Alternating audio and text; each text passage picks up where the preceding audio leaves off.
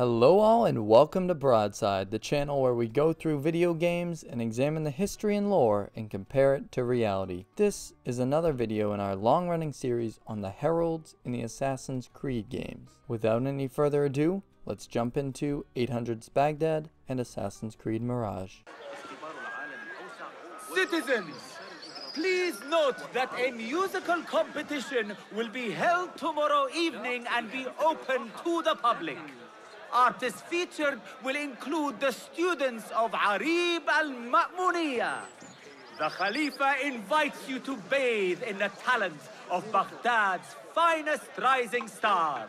Well, what an honor. I'm not even going to try to pronounce the name, but they were recognized as one of the most famous slave singers to have ever resided in the Baghdad court. She lived between the years of 797 and to about 891, and so would have been alive during Basim's adventure. From what I've read, she was a slave singer and was so desirable and talented that she was able to rise through society and access social circles that would have been otherwise closed off. I believe she even had personal relationships with some caliphs as well. It is likely that she was able to purchase or earn her freedom during her long life, and a poet, singer, artist, this competition sure would have been interesting to see, especially if they were truly her students and shared her talent. Let's move on to the next one. Citizens, the Muhtasib would like to remind all merchants that the price limits set upon applicable products are to be strictly observed. No raising of fees beyond the approved amount, save by express permission from the Khalifa. As with our previous video, we are getting an announcement from the Muhtasib, or official of the bazaars and trade. Apparently there are price limits on items that merchants need to comply with. This is a time period where a market economy was established based on the economic system resembling merchant capitalism. That being said, the concepts of welfare and pension were also around, and the Islamic government directed funds to those that needed it most. So price limits wouldn't be completely out of bounds here, so they may have existed and probably did. On a more individual level, those walking the streets of Baghdad would encounter goods from all over. The Golden Age and stability permitted greater trade, and vessels ventured as far south as Madagascar and as far east as China, Korea, and Japan.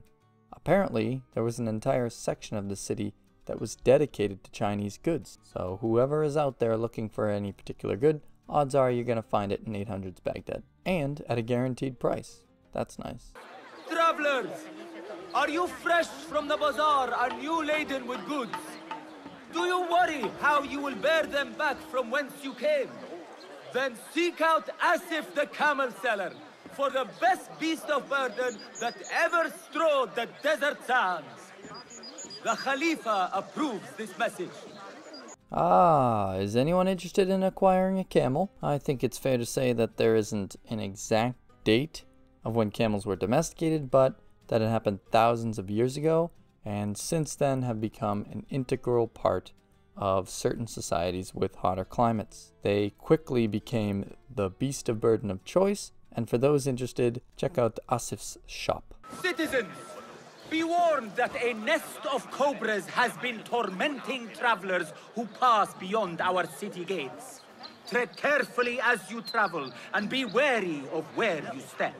Whoa. Now that is an alert right there. That is a perfect public service announcement. Let's go through some quick facts. So all known cobras are venomous. Most are capable of rearing upwards and producing a hood, though not all. And generally speaking, snakes can be aggressive when disturbed or threatened, but prefer to escape rather than confront. So this is a serious warning, especially if you're moving around the gates. It seems as though, yeah, there's a nest there, and they will kill you. So avoid that at all costs. And that will do it for us today. Thank you so much for watching and listening. And remember to like and subscribe for more similar content.